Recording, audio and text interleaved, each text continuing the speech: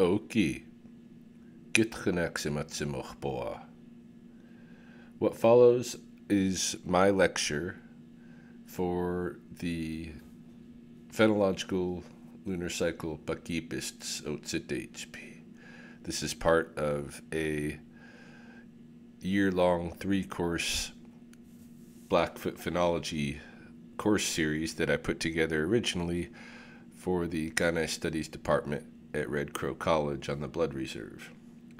As you can see by the dating on the stick calendar in the image, I originally was giving these presentations around 2011, so it's been over a decade. I haven't visited these slides in a while, but it was noted that on my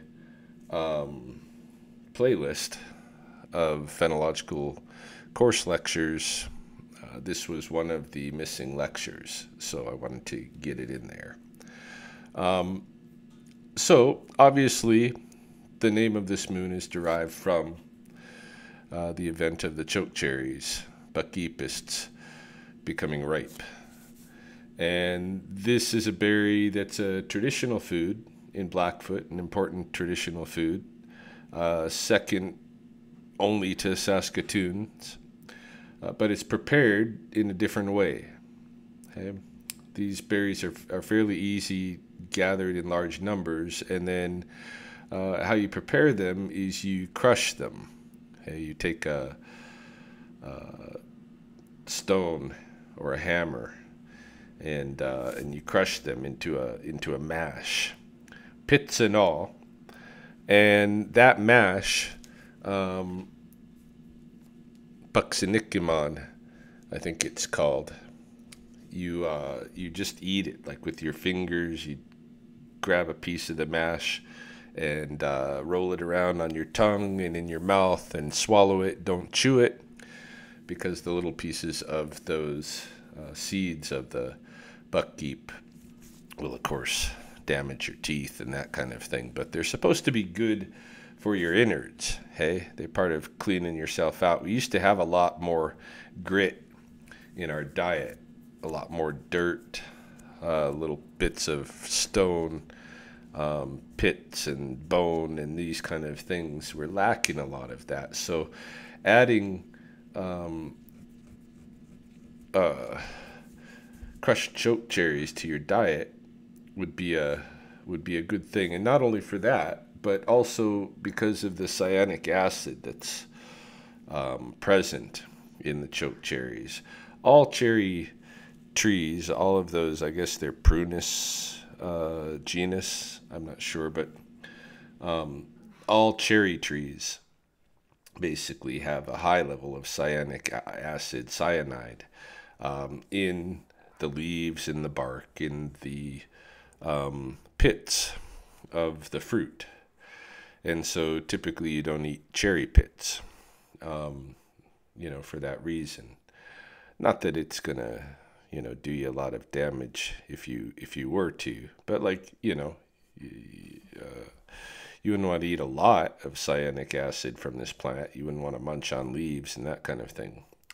But I guess having a little bit of that cyanic acid in the pits, and then mashing the pits as we do in the Blackfoot style of preparing this food, and consuming that trace cyanic acid, I guess it's supposed to be good for helping to decrease the likelihood of cancers and tumors and things erupting, like cells that are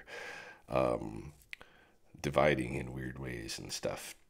So it was explained to me by a non-scientist as a low-level kind of chemotherapy, potentially. So both of these things are good, and they have to do with keeping that pit in the food and not chewing it, just swallowing it. Hey, Pakkii'pistsi. So this fruit becomes ripe, and because it's such an important plant in the diet, of course, the whole lunar cycle gets named after it. Although lots of things is going on in this lunar cycle, also important traditional things. For instance, Nawahgoats, the original tobacco, would be would be completed by now. Its growth would be completed. It would be harvest time in this lunar cycle in the past. Now, in Siksika, near Calgary at present, and I'm talking from 2022 right now, recording this lecture, there is a movement to try to renew the tobacco planting ceremony, but really it's not there yet, and it has been the ceremony absent since the 1950s. But there's a large complex around both the planting, especially the planting, but also the harvesting. There's a my understanding is there's a 4-day movement toward the harvest camp. You have to camp every night, closer for 4 days, and there's certain things that you do as you approach the plants. There's really good records of the tobacco planting, if you want to read in detail about them, at the Glenbow archives in the Hanks files.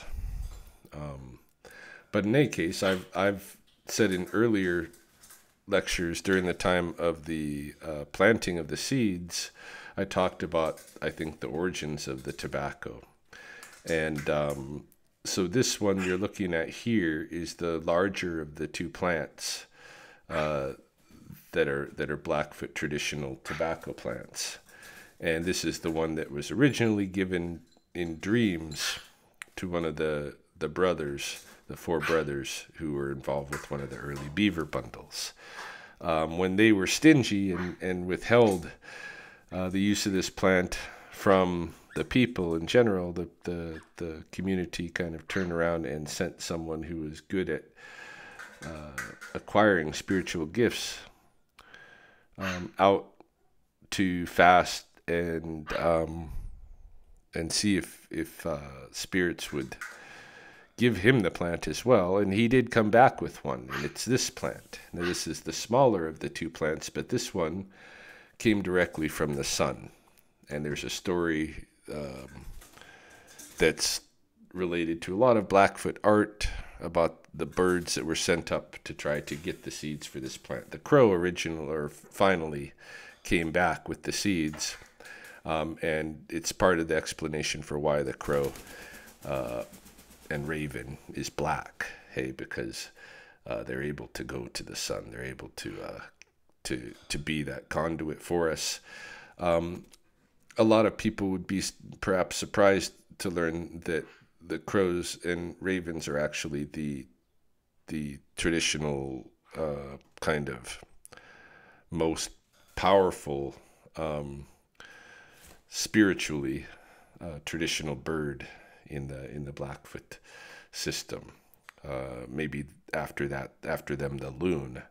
The eagle is not on the list for a while. The eagle gave like one song compared to the crows that have given many, at least into the Orthodox system. So this is the plant that comes from the sun. I still grow this plant, and yeah, this is the time of year for the harvest ceremony to occur. In terms of other kind of traditional foods and such, Gardner's yampa, they call this, the wild carrot that grows on the prairies here.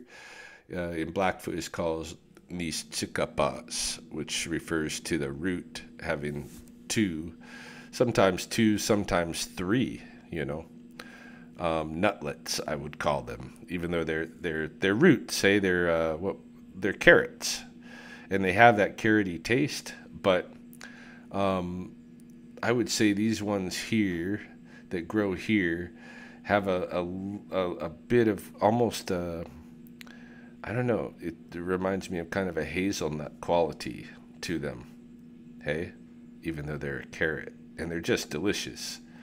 Unfortunately, they're also prone to over-harvesting. Like if you take these out and you clear harvest, you're not going to have yampa there the next year.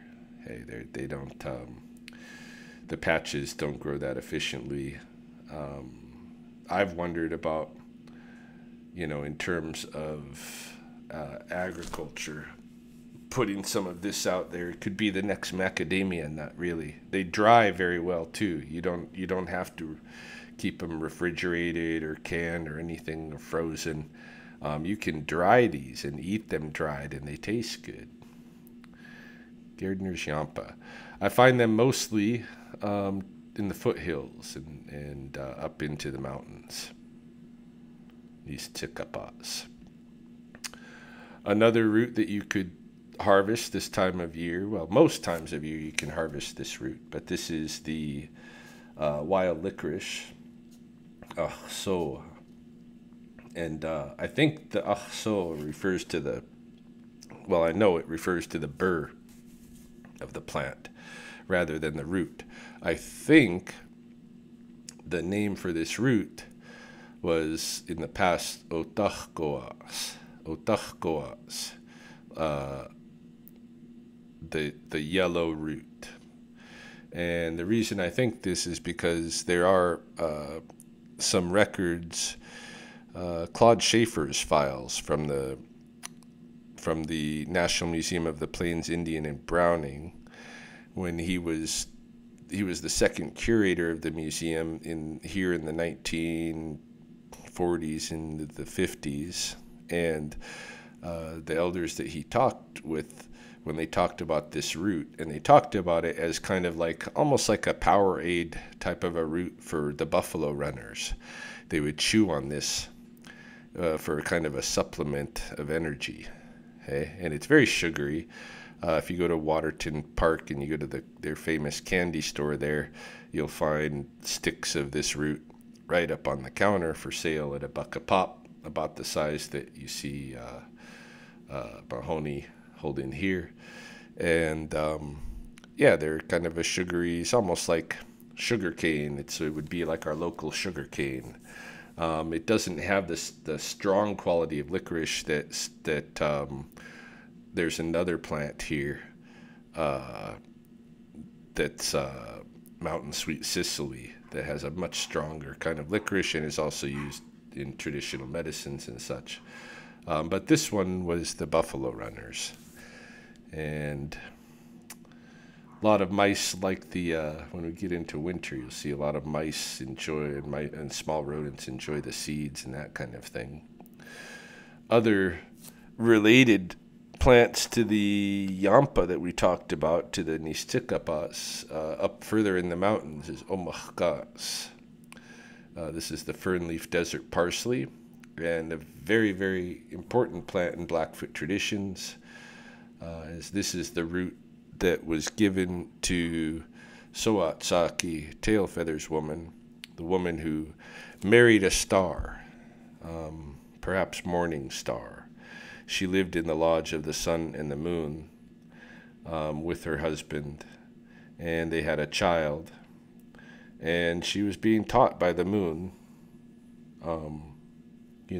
women's roles and such, and she was being taught root digging. She was given the first root digging stick, and the one root she was told not to pull was this one, omahkas,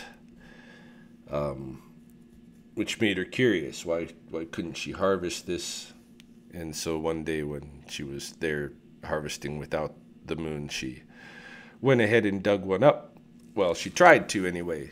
She tried to dig one up, and her digging stick got caught in the root, and she couldn't pull it out, and had to get cranes to come there and take it out for her. And if you know the story of Biloxi Scarface, you'll know that cranes in that world are not necessarily looked highly upon by the sun and the moon. But in any case, the cranes help her dig that root up, and when it's dug up, it creates a hole from the sky world down to the earth, and she can see her old camp and her family, her parents, and she starts to get homesick. And by the time she's returned to the lodge for the night, it's obvious that she's homesick. The moon surmises what has happened, and she tells the boy, she's never going to be happy here now. You have to send her home. So they send her home with the digging stick, with her child, with this root, omahkas, to use as the strongest smudge, and with some instructions to add to the already existing okan ceremony at that time.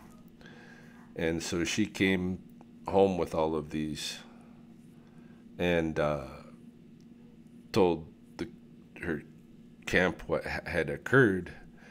And she wasn't believed. In general, like, people were like, yeah, right. You married a star. You weren't just, you didn't just take off with some guy from another tribe or something and he knocked you up and then threw you out, right? That's not what happened. You married a star and you come back and the moon gave you this stuff and you're going to be the one that sits our most sacred ceremony. Yeah, Nobody believed her except the Pakkii'pistsi, the beaver people. And the beaver people, to show that they were recognizing her story, validating her story, they transferred her the elk headdress from the elk origin portion of the Okan. And thereafter, the elk headdress was known as the Natoas, the sacred root from this story. And in exchange, in payment for the transfer, Otsitai'tssp gave the beaver bundles omahkas, and as the winter smudge. And this is the smudge that's used on the Natoas too. So, and it's it's connected with the Okan. That baby that she brought back with her, in some versions of the story, that baby is Scarface. And when they come down on the Spider-Man's web from the sky, from the hole in the sky, he gets kind of a rope burn on his face that turns him into Pakkii'pistsi, who is a very important Blackfoot figure in the origins of the sacred traditions. So, and in most versions of that story, when she comes down, she's told not to let that boy touch the ground because for a period of time, because if he touches the ground, he'll feel heavy and he'll get homesick and he'll return to the sky. And sure enough, one day she goes to pick berries and leaves the boy with her mother, the infant with her mother, and her mother thinks that she's cruel for not letting the boy crawl around. So her mother puts the boy on the ground, and immediately the boy starts crying, like terrified, crying, pain, and so the mother picks him up and consoles him, gets him to quiet down, and then lays him in his hammock again, nuzzles him up with his robes and stuff, as if nothing happened. When Otsitai'tssp comes home and she pulls the robes back, there's nothing but the Pakkii'pistsi, like a puffball mushroom, because he's turned back into a star. So that's part of that tradition around this plant. This is the root itself. You have to have the crane song from that story to dig this root, which I happen to have. It's part of the beaver bundle tradition now, as I've explained. So often people confuse this root, omahkas, with this root, bonokaki. This is the balsam root. And it's a bigger root, actually. So you'd think big root, omahkas, that would be what this one is called. And in some ethnobotanies, Blackfoot ethnobotany reports, people misidentify this as omahkas and is related to that Otsitai'tssp tail feathers woman story. It's not the plant. What this was a food plant, a very important food plant, all over the Great Basin and into the plains, where they're coming down off the mountains. And you pick this plant. This is another plant where once the flower stalk comes up, the root is far too woody, and it's woody to begin with. When you harvest this, it's a big root and it's got like almost a bark, a strong spruce-like bark cover on it that you have to take off, and it's there's a lot of sap, and it's that balsamy sap. You have to take that bark off, and then you have to roast this whole thing, and then after it's been well roasted, you basically have to scrape the good stuff, the mash. Again, back to this word. I've never used the word mash so many times as in this lecture. You scrape that mash away from the fiber and eat that. And it's sweet tasting. I've done it. These are some of my students from when I was teaching at Red Crow, out harvesting in the mountains with me. And yeah, it's a good tasting, but it has been many times misidentified as omahkas. And this is not. This is bonokaki, which means the elk woman. And it's related to the other story.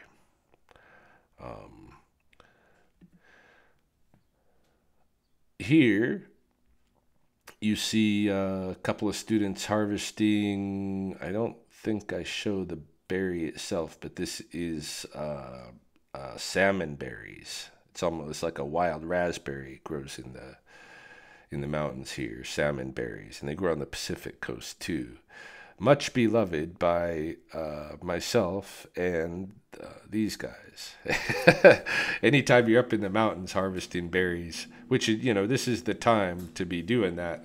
You're contending. You have to know that you're contending with the bears, and so they're very, very rarely any like on record since colonization. There's never been any Blackfoot people attacked by bears while picking berries. There have been Blackfoot people attacked by bears in Blackfoot history, of course. There's good records of that in some of the traditional stories, but on the average here in Alberta, we get bear attacks. I don't know about every year, but fairly frequently, and a lot of it's at this time of year, at the harvest season, and you're just contending for food, and you're getting in the way of mamas with cubs, and it's just a bad scene. So if you go into the mountains, you have to be particularly careful in this part of the harvest season. That's part of akakios, or being aware, being wisely aware. Know that you're in competition when you're in the mountains this time of year with these guys who are trying to fill up for the coming winter. Otsitai'tssp, another important plant to learn if you're in the area. This is cough medicine. Otsitai'tssp. Otsitai'tssp literally talks about it being sticky, and so does the English version, gumweed. And indeed, the plant is very sticky, especially those little spiny flower, pods there that you can see the flowers coming out of, and they got those little dangly hairs coming. It's all like, it's got this resin on it. Good stuff for fighting coughs and other things. I've seen this plant mixed in lots of other traditional medicines, but your basic, Blackfoot first aid cabinet kit or whatever, if you need a cough medicine, this is my go-to. Hairy golden aster, one of the last flowers of summer. And this is what we see in this lunar cycle, is the flowering of the last asters, the last flowers of summer. Hairy golden aster being one of them. Tufted white prairie aster being another. And of course, it's worth paying attention to who's all visiting these flowers and who's related to what plants, even if we don't have a traditional use of food or medicine use for them. Part of the ecosystem, no doubt, depends on them. Pakkii'pistsi, the prickly rose. And we actually got 3 species of rose, so Pakkii'pistsi is the word that's used for all 3, and may even include hawthorn. I'm not sure about that, but it's likely. Our most common around here is the prairie rose, and which is like very low to the ground, and the prickly rose where there's more moisture. And there's also the Canada rose. So anyway, all of them have these hips, these berries that they grow, and the hips at the right time are delicious. And this is not the right time. This is not the right time. They are not sweetened yet. Wait for the first frosts to come, and when you can pluck the berry and just squeeze it between two fingers and the little seed pod shoots out and it leaves you with all the flesh in your fingers, then you know they're ripe and ready to eat, because you don't want to eat those seeds. We'll get to that when we get to winter. Okay, moving away from plants now. Start getting into the waterfowl. So here you see coots and mallard. A lot of what I see on the pond this time of year are groups of mallards that were born this year. They all have kind of female plumage, even though some of them are male. These are kind of the new broods of the year. So they're still hanging around the pond. Not so for the geese. On the river, the common merganser, mi'sa'a, again, you'll see these broods of this year's mergansers. And again, the plumage looks very female on all of them. They haven't males haven't developed their distinct plumage, which is kind of neat. It reminds me of people because before a certain before a certain age, before the puberty, boys and girls, really, they might as well just be a neutral gender. And in some cultures, and in very ancient past Blackfoot culture, that's, and even modern, that's kind of the way it is, Book X is the category that covers both of them. They're not really akikwan, like a girl, until that a little bit later, until they're more pubescent, get in there. Any case, the geese at my pond during this lunar cycle, usually the geese are gone. They've flight trained, they've left, they've grouped up with other geese, they're hanging out on the stubble fields, they're going to the lakes with the larger groups already during the day. We did have, on one occasion, and I believe it's this very family, during the flight training, there was one of the three goslings. In this photo, you see two parents and three goslings. I couldn't tell you which was which at this point. Maybe if I looked really close. But in any case, one of the goslings couldn't learn to fly. He wasn't getting it. And the family had trained and they knew how to fly, and they were wanting to get going, and eventually they just left. And they left the one gosling there that couldn't fly, and he was alone at the pond for a couple of weeks. And then he learned how to fly and he took off. And then a few days after he took off, I witnessed something where two geese came back to the pond. One of them positioned itself on the beaver lodge and just called out the whole time. Wah, wah, wah, wah, wah. Like calling out, looking. The other one started at the very far north end of the pond and paddled all the way down to the south end of the pond. And then these two, they left. They were looking for their child, their brother, one of the two. This either has to be the siblings or it has to be the parents, or maybe it's a parent and a sibling. I don't know. But it was an organized search that they carried out, and they didn't find their other gosling. I don't have a photo for it, but a lot of times during this lunar cycle, I'll see fledgling hawks. And the fledgling hawks, they look just almost like adults, except they allow you close, like like as close as a robin will allow you. You know, they don't understand to be afraid of people, I guess, and they'll often be sitting on the ground, eating, feeding, and what are they feeding on? Why, two-striped grasshoppers, of course, and other grasshoppers. It is grig season, and grigs are all the grasshoppers and all those kind of, crickets, all the insects shaped like these guys, grigs. So yeah, the young hawks are just eating these, and in fact, as the harvest season gets rolling here on the blood reserve, you'll see Swanson hawk groups get together. Sometimes there'll be 100 hawks following after the combines and eating the grasshoppers that are exposed and chopped up and all of that stuff, just feeding.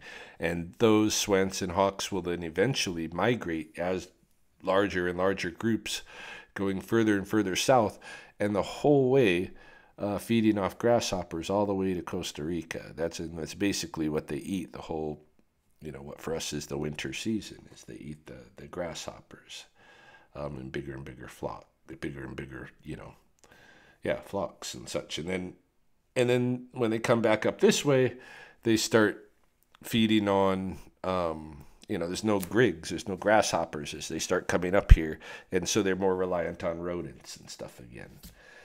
So they start eating small rodents and stuff. But is the timing of the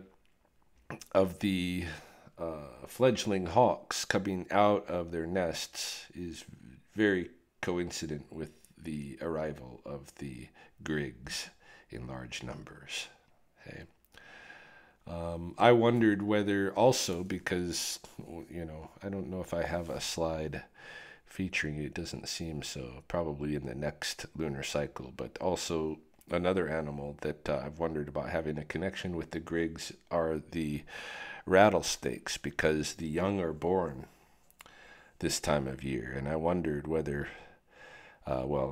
into the next moon, really, the young are born, and I wondered whether they eat anything before they go.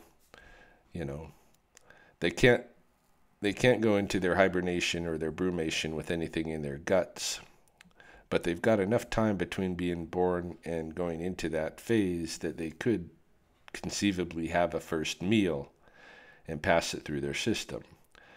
And what would be available and of size for them, I figure, would be a grig. But I've tested this on a neonate, on a newborn rattlesnake that I came into custody of for a short period, and at least in the case of the little guy I was taking care of, he did not take advantage of the situation to eat the grig. Of course, the grig remained largely out of reach of the little guy. Most of the time it was in the tank. They tended to hang on to the top, and it might have just died of starvation or whatever, but the rattlesnake didn't have any interest in it, in any case, that I could see. This is a tree cricket. We got lots of different crickets here. You might run into one of these guys and wonder, what the heck is this alien-looking thing? This is a tree cricket.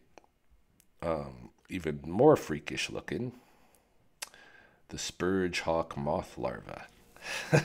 These guys eat the leaves of leafy spurge, the dreaded, hated, noxious weed, leafy spurge that is actually an indigenous plant to this region and made its way where it has made its way by its own, like normal plant means. Hey, where spurge is living, it's living because it's supposed to be living there. But yeah, it's poisonous to a lot of livestock, and so agriculture doesn't like this plant. And so they've been looking long and hard, and still today, some of the most recent in Lethbridge, the last several years, has been hiring herds of goats in the summer to go into the areas of the coulee with the most spurge and have the goats eat the spurge because the goats can handle it. But somewhere in the 1980s, I believe it was, their most recent solution was, hey, let's bring in this insect called the spurge hawk moth because its larva eats the spurge.